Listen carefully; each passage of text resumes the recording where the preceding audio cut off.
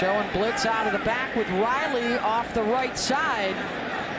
He's picked up, and Boyle throws, and it is caught. Trevor Davis. EJ is a country strong guy. He's one of those guys that just got strength you can't account for. The throw on third down, and very close to the line to gain, and flags flying everywhere out of the secondary. The rest of that secondary and that second level defense get lined up. Third and short, the throw over the top into the end zone, caught for a touchdown and a flag down. Trevor Davis with the catch on the shortened field, and it's going to be pass interference against the Raiders. Boyle puts us right where it has to be. That's good position.